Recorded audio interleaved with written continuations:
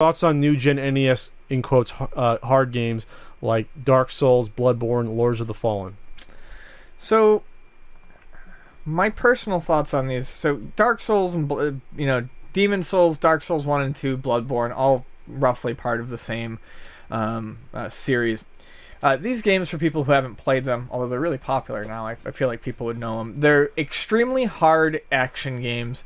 Checkpoints are few and far between. You're always left with very minimal supplies of what you need. And they definitely appeal to people who want to kind of memorize patterns, remember where enemies are, where things are happening. You don't need memorization, especially in one like Bloodborne, which I hear has very good battle mechanics. But these do feel a lot like, say, Mega Man games. Just for they don't example. hold your hand. They absolutely 100% do not hold your hand. You will get fucking lost really quickly if it's gonna happen. That's part of the game, and that's part of what people enjoy.